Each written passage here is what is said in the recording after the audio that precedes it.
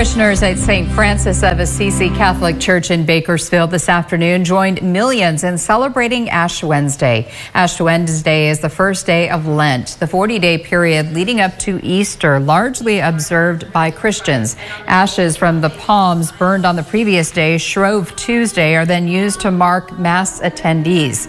Usually the ashes are used to mark a cross on each person's forehead. Because Lent falls during the transition from winter to spring, it also signifies new life, a common theme associated with Easter. Christians often fast during Lent, and many give up something as a sacrifice, such as sugar or coffee or even social media. I think we need all the help we can get from God, It's something that brings everyone together as a community, and as Catholics, as our belief in, what we want independence for the next 40 days. So it's a really awesome. President Biden, America's second Catholic president, marked Ash Wednesday with a private mass during his visit to Poland.